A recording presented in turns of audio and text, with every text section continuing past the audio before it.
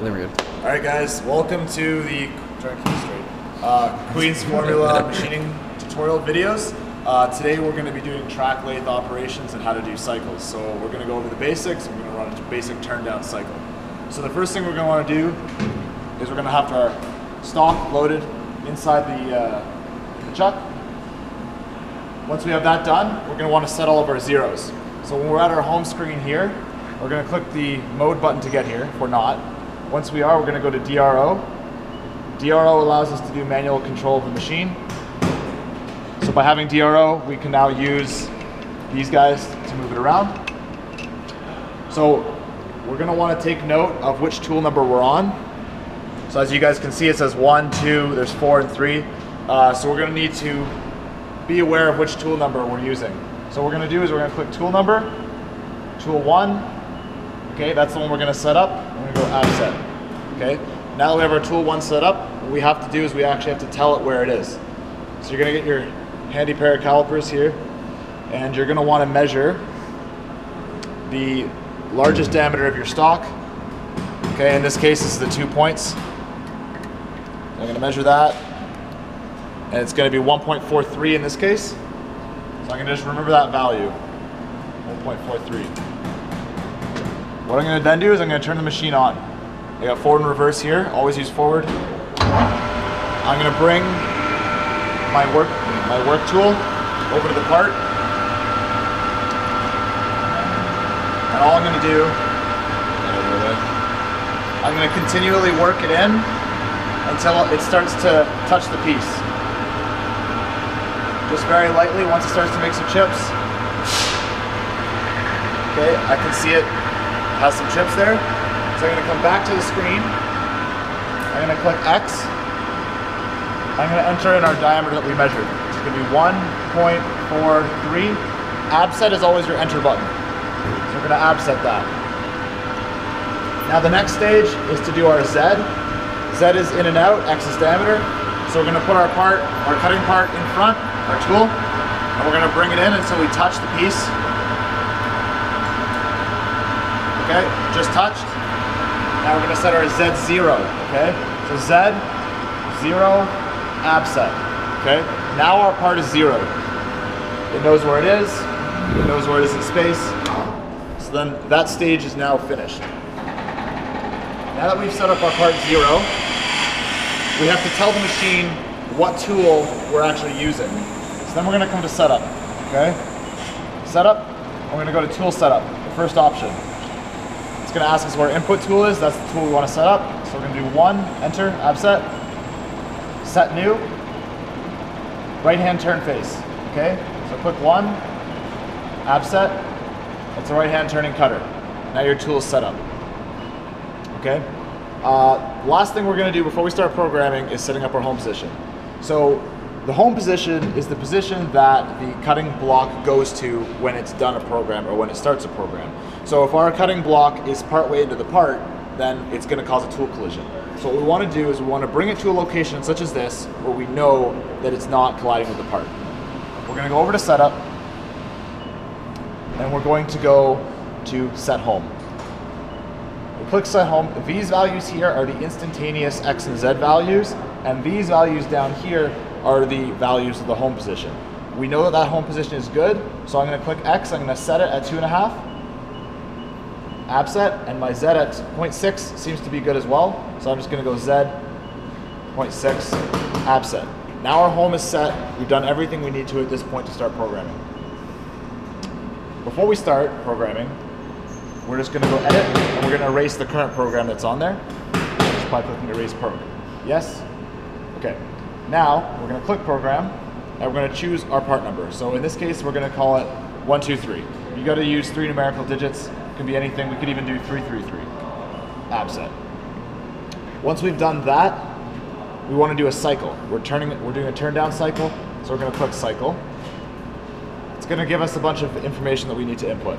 So side, you have 2 options. You have outside and you have inside. In a turning down operation, we're going to be doing the outside of the part. So we're going to click 1, abset. Now it knows it's outside. Number of passes. This is just what's going to determine your depth cut. So if you're going to go from 2 inches to 1 inch, you do 10 passes, that's 100 thou depth cuts each time. So in this case, we're gonna do 5. Our approach, because we're cutting in like this every time, it's gonna be approaching in the Z. So Z is 1, so we're entering that in. Feed rate. Again, check with the shop guys for whatever feed rate is necessary for the material you're using. I'm gonna use 4 in this case.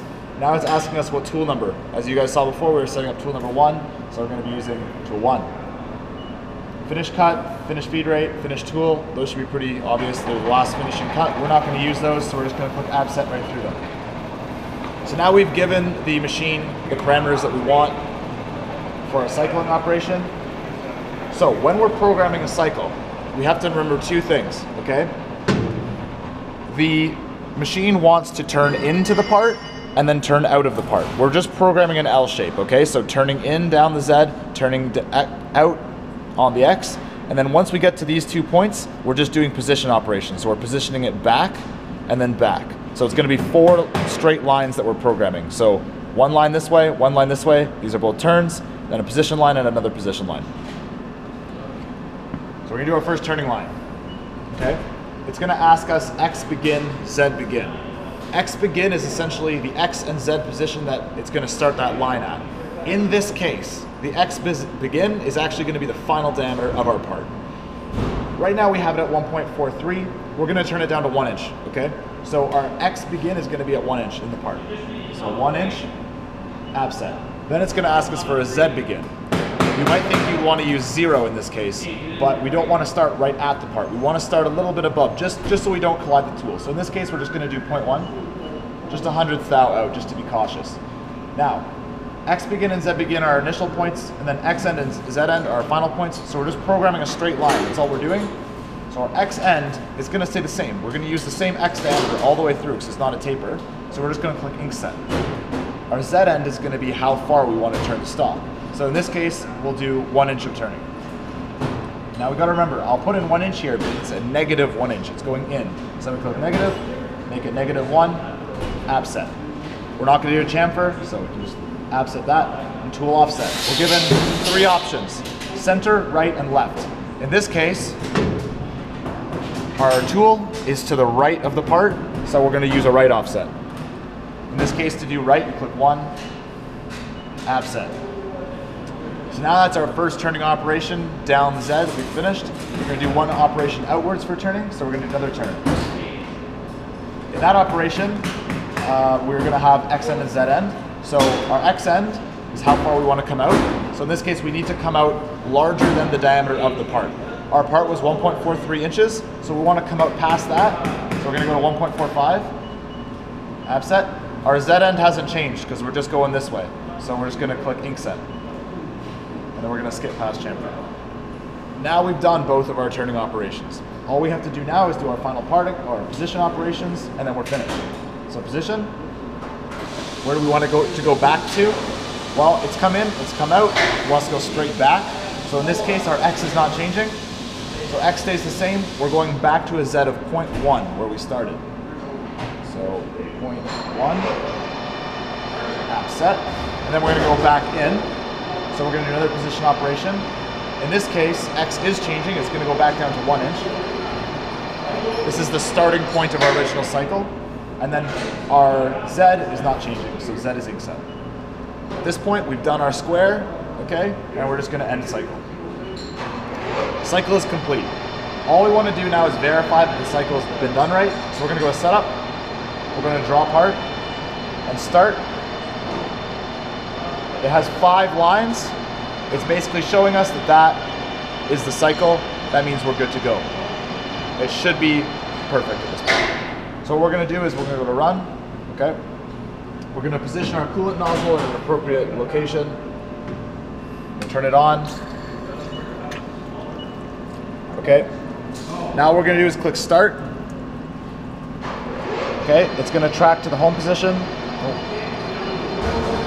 We're going to turn our machine on.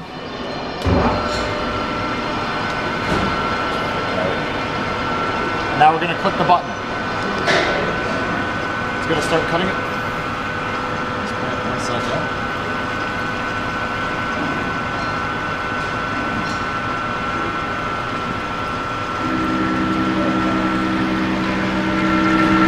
at this point, our cycle operation begins.